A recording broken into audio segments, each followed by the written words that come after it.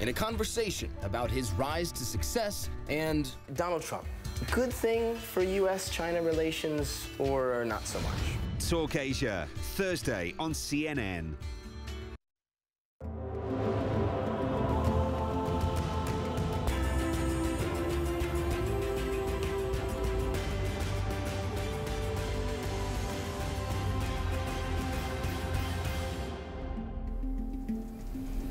Well, CNN's ongoing Freedom Project takes you to Brazil today. A government task force is trying to shut down ranches where people are forced to work for extremely low pay, often in slave-like conditions.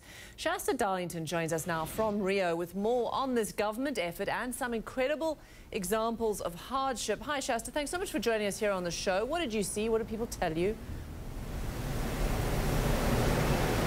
Well, Robin, I think it's interesting. When a lot of people think about Brazil, they think about those juicy all-you-can-eat steak restaurants. We've probably all been to them. What they don't know is the kind of extreme worker exploitation that's going on some of those cattle ranches. They're in remote areas. It's a real Wild West. Anything goes. So we wanted to ride along with some of the people trying to make a difference in the region.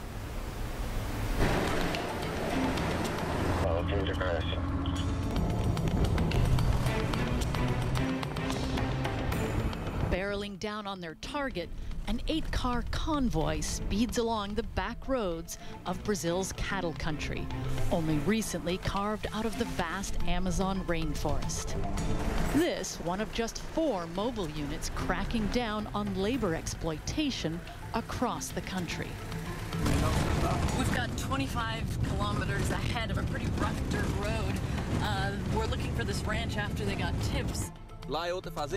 On this day, they get sent in different directions, but the info is old. Workers have moved on, and they come up empty-handed. Andre Wagner, in charge of this latest operation in northern Tocantins state, says exploitation is ingrained in Brazil's lawless agricultural frontier. You'll see someone working in degrading conditions with an exhausting work schedule, eating 1 meal a day, while they don't receive any form of salary or very small salary because their food and tools are discounted. Days like this make it all worthwhile. Today, we are leaving to inspect a complaint we received 15 days ago. It's very recent, so there is a very high chance that we will still find the conditions described in the complaint. In fact, the task force finds something that shocks even veteran inspectors. A family of 7 workers who say they haven't received any money for 2 years, living literally like animals. Maria Dalva shows us the hammocks slung in the corral where workers sleep, and the outdoor spigot where they bathe. This is the bathroom where we wash clothes, she tells me. In the bushes is where we relieve ourselves. Maria Dalva does the cooking and cleaning for workers on the ranch, sharing a shack with her husband and toddler son. Nobody deserves this. This mud, only rats can sleep in a place like this. I can't sleep with all of the noise the rats make. Marcelo Gonçalves Campos, one of the Labor Ministry inspectors on the team, interviews workers. This is one of the worst cases I've seen. I've been an inspector for almost 20 years, and this is really one of the worst. Luis Cardoso da Silva, or Seu Luis, is the patriarch of the family. He says they had to buy their own tools, and instead of paying salaries, he says the ranch owner paid them in food and accused them of owing him money. We always have hope that it'll get better. We'll have a better life, but it just gets worse. And then the point comes that you can't leave because you owe money for the food he's given you. You have debt. He tells me he was afraid. He could do anything to us. He's a mean guy.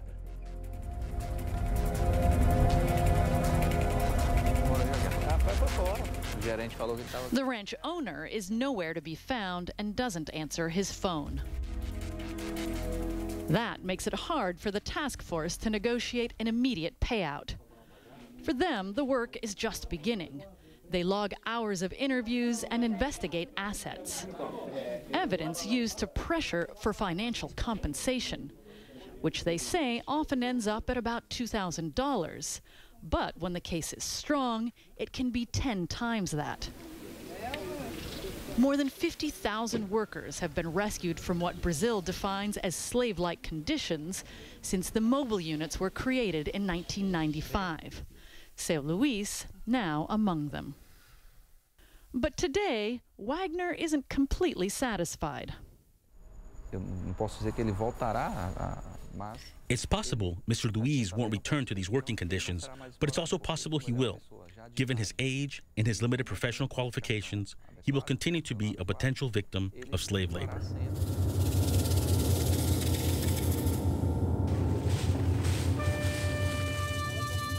Seu Luís and his family pack up the few valuable items they can claim after 2 years of grinding work on the ranch, and head to an uncertain freedom back in the town they started in.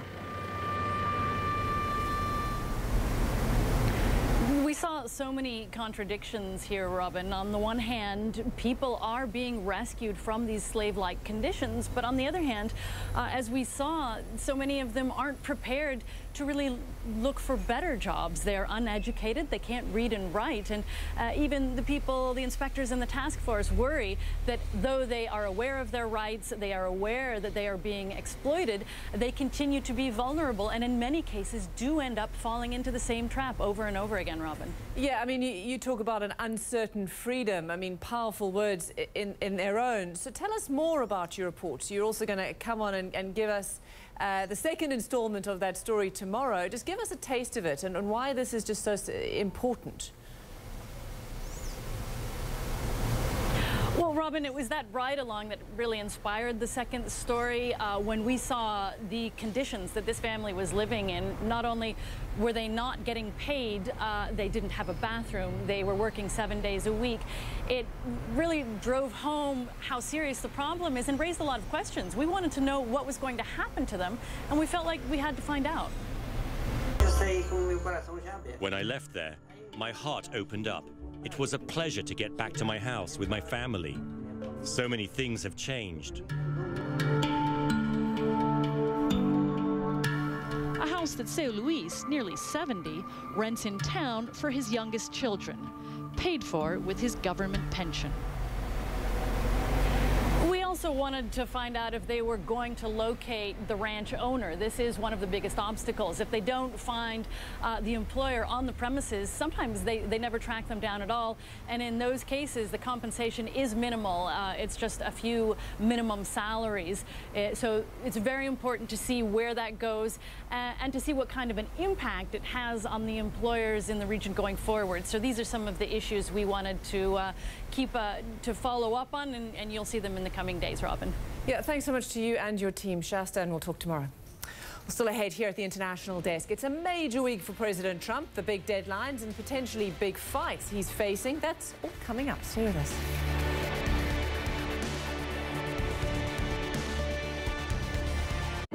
In 2011, we at EDOF planted a seed with the aim of creating an ever-expanding forest.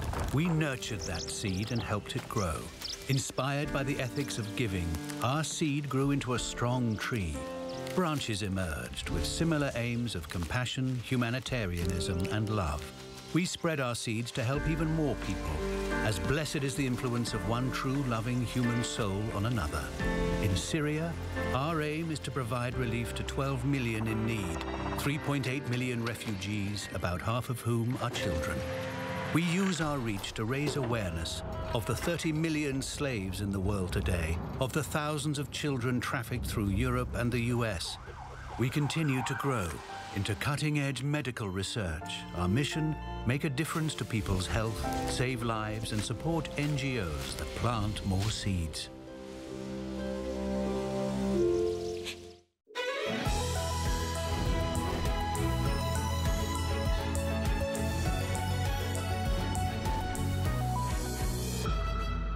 CNN World Rugby. It's the Sevens World Series for both men and women. We've got the numbers and